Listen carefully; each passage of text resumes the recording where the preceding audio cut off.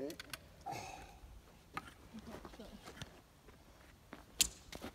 Riding and trying to shoot, there is no.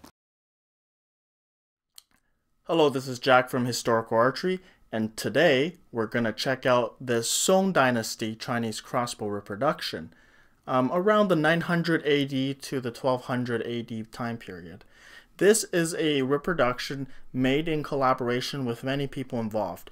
The stock is made by Duncan from the Modern Armbruster. Strongly recommend you to check it out. He makes crossbows of all designs. I like that he's very interested in not just European crossbow designs. He likes all crossbows around the world. So awesome crossbow maker that I recommend you to check out. Another thing is the trigger is made by a Chinese machinist from mainland China, but unfortunately he can't make any more due to the current situation there. This is made of brass. Historically, they are made of bronze. So the trigger was hand-fitted by Duncan to make the stock. And the prod, well, there's a variety of prods involved. These two prods here, this one is made by Archery Bowman. It's about 290 pounds at 26 inches. And then this prod is also made by him. It's a laminated bamboo with wood. The other one is hardwood backed with bamboo. Both of these designs were used in China, although they didn't use ipe. They had most likely mulberry or bamboo laminates or local Chinese hickory. They obviously didn't have American woods. So when it comes to the Song Dynasty, there are very few Chinese crossbow reproductions. Because first of all, these come from China, and crossbows are actually banned in China. So unfortunately, you want to make this, you most likely have to be doing this abroad. So that right there makes it much less accessible. But also, there's just less interest in Chinese history, and the Chinese repeating crossbow or the Han Dynasty variants, they get a lot more attention than this one, even though the Song Dynasty was one of the golden ages of crossbows in China. It was also the time period when early gunpowder was first used, but during that time, gunpowder weapons were very unreliable, in 900 AD. So if you want something to shoot reliably at a distance with an armor-piercing weapon, this is your best bet at the time. So I made a video about the Han Dynasty Chinese crossbow, and I hope you enjoyed that video. Later on, I might make one on the Warring States period, also the Tang Dynasty. But the Song Dynasty crossbows, we're basing it around the 900 something to 1200 AD time period, right at the Mongol conquest period. So during the Song Dynasty, the three-piece trigger is still being used. It's just a very rugged design, a simple design that you can mass produce in an arsenal, and these things can be hand fitted to any wooden stock. So let's compare the Song Dynasty crossbow design compared with the earlier ancient designs. The primary difference that I find is there's no stirrup on the ancient designs, and the stirrup is added on these later designs, which I find quite interesting. One of the reasons that this could be the case is that if you saw from the artwork and the written text, the Song Dynasty crossbows on average have a shorter power stroke. With the shorter power stroke, you don't need to worry about shortening your kick length with a stirrup, because by positioning your stirrup here, you have a shorter kick length. In fact, the ancient crossbows sometimes have, some knobs here where you can kick instead, which I called a kickstand, which extends your kick length, your draw length with your legs.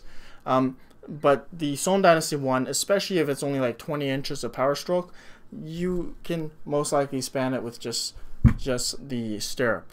In terms of how the prod is lashed onto the stock, this is actually just tied really quickly for demonstration, but of course if I take the time, I can just lash it just like how the Europeans lash it. It's basically a European lashing method. You put it right into the stock here, and now you have them lashed. And if you take the time, you can really tighten these binds, but I kind of want to take it off after, so I didn't want to fully secure this. But this kind of design can accept all kinds of prods. Here's a 290-pound prod that I can add, and I love to test it once it's warm again. And in my video, you saw the bamboo laminate one. This one's 120 pounds, a full draw, or about 100 pounds at the current setup. The draw length on this is right now 23.5 inches. I might cut it down to 20 inches when I use this monster, because beyond the 20-inch mark, I find it very hard to span these things, especially with a stirrup.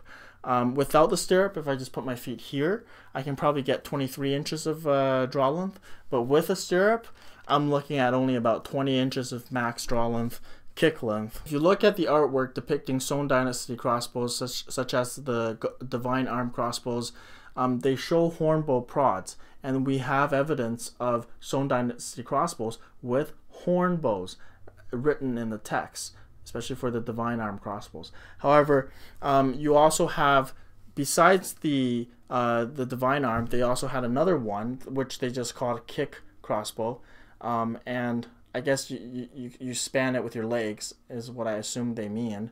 And those, they said, is made of wood, so likely something like this, a self bow, D shape.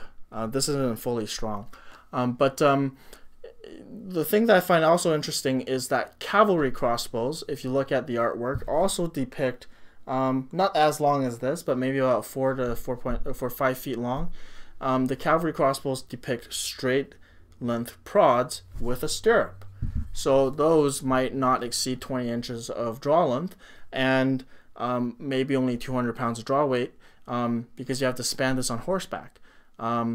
Or they were used more like portable artillery with a very heavy crossbow, and then they span it dismounted and then retreat, you know, to span and then come back. I'm not sure how the Song Dynasty crossbow cavalry would have used their crossbows, but you can also see that the horse archers are supporting the mounted crossbows. So perhaps they were portable artillery. I'm not too sure how they would have utilized these crossbow cavalry. So there's a wide variety of prods. I think during this time, it just depends on the region, because of course Song Dynasty is big, but you know, it depends on where you are, it depends on the time period. You can mount a Mongolian bow onto this and you can easily shoot it if you want. Even if it's 50 pounds with this power stroke, it's still lethal. So keep that in mind. In the southern regions, especially after the Mongols conquered most of northern China and central China, by the time the Song Empire has shrunk to the southern Chinese, most likely they would have used bamboo and wood prods, or captured Mongolian bows by that time period. So don't think of, you know, a specific prod as being used. It's quite dynamic depending on the situation. Also from 翠微先生备证录, you have this quote: "At present day, we want to use crossbows with draw strength of 2 to 3 stone, so about 264 modern pounds to 397 modern pounds. The crossbow prod should be about 1.6 meters to 1.9 meters, and cannot be too long so that short soldiers can still shoot it easily at the shoulder." So they do depict very large crossbows with prods like literally 1.7 meters long. These are reasonable with, this is like the perfect dimension, about 200 something pounds and 6 feet long. This is the kind of prods that we're using. This is basically a portable artillery piece. This is not something you want to skirmish with. Either you would shoot it in a fortification, or in the battlefield you likely shoot it behind a melee infantry, like spears of course, in conjunction with bows. It's important to have bows with crossbowmen, as depicted from the Wujing Zhongyao, which, you know, shows a goose-fowl formation with crossbowmen and archers, likely to balance the weaknesses of both units, because of course archers have a faster fire rate, crossbowmen have more armor piercing. One of the things we added onto this crossbow is we're not too sure how the grip was made. So this is just a very intuitive way of making the grip with the trigger guard. The trigger guard is very important because there's no spring here. So to have a safety feature, it's nice to have a trigger guard here so you can insert a safety, and that will prevent this from accidentally dry firing. This is very useful for testing the crossbow for the craftsman, so the trigger guard is used here. But it's also good that you don't bump into it when you're loading it. And then for the receiving end, it's just conventionally mounted, just like how the Europeans mount the crossbow. This is our assumption because we really don't have enough sources, but we do see the stirrup. We do see lashings here. So logically, there's some way of lashing this. We don't know exactly how it was lashed, but we assume this would be a possible way, just like how the Europeans do it. These kind of crossbows can accept a wide variety of prods as long as it fits the dimensions here. So keep that in mind. So you just got to make sure the maximum draw length of this will handle the maximum draw length of the stock. That's it. Very simple, very rugged design. And you can see Duncan does a much better job at making this thing compared to what I do with my Han Dynasty crossbow. This is a much more professional job. He does, he's much more skilled at woodworking. So thanks a lot for this awesome work, Modern Armbruster.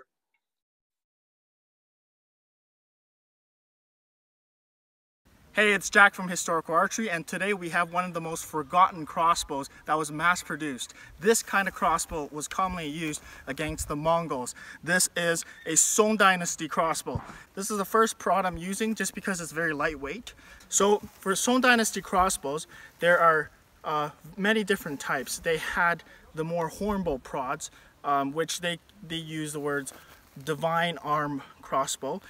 They had those ones. They also had wood crossbows, which are likely D-shaped, and we're going to test one with a very heavy draw weight. This one here is just my first prod to test with, which is laminated bamboo with wood, 100 pounds at 23.5 inches draw length. So we'll do some testing and see. And this is based on the Tang Dynasty triggers. I can't find any Song Dynasty triggers, but the Tang Dynasty triggers are very similar to the Han Dynasty triggers, so we base it on that. Trigger guard we have very little information on, so we just made a very intuitive trigger guard. That's kind of common sense. Let's do some shooting. This is our prod 1, our first bow that we're going to use, 100 pounds at 23.5. Yeah, let's go. Okay, let's shoot this thing. All right, come over here for safety.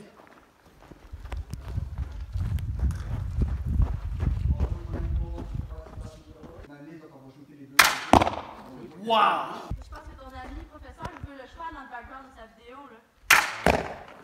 Oh, that is satisfying, guys. So this is the first prod. The first bow we use is only 100 pounds at 23.5, and it's not even designed for a 23.5 inch draw length. This thing can actually be pulled at 30 inches, so it's not that efficient for 23.5. But I purposely used it just to make sure the crossbow works. So we will test it with a much heavier prod in the future. Stay tuned. When You guys ready? Yeah. Riding and trying to shoot, there is not much. We found the bolt, the arrow.